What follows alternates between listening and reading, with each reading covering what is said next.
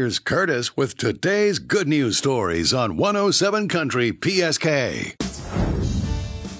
Number 1. A guy in California was working under his truck last month when it fell on him. But luckily, his 15-year-old son was able to lift the truck just enough, and security cameras got it all on video. The dad ended up with some broken ribs, a separated shoulder, and a punctured lung, but he should make a full recovery. Slid my body underneath the truck. The second it popped off, the truck fell right on top of me. And I'm thinking about, oh, I got a surveillance camera. So I called my kid and had him look at the surveillance camera. He lifted the truck enough for me to roll out. I heard him make like noise like his soul was leaving his body. It was crazy. My son is my hero. He saved my life.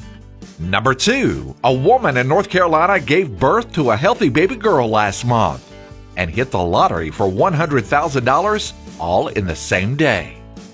And number 3. Some Home Depot workers near Nashville found an envelope in the middle of an aisle with $700 in it, and they tracked down the rightful owner on Facebook. It turned out that it was money for his kids' Christmas gifts. Didn't think anything of it at first. Thought it was probably empty. And when I picked it up, I could feel that it had stuff in it. Had money. I got a message from a gentleman by the name of Mark who said, "That's my partner. It's his money. He lost it. He's panicking." Core value is actually on our chest, and one of the core values says do the right thing. And that's just us living our core values.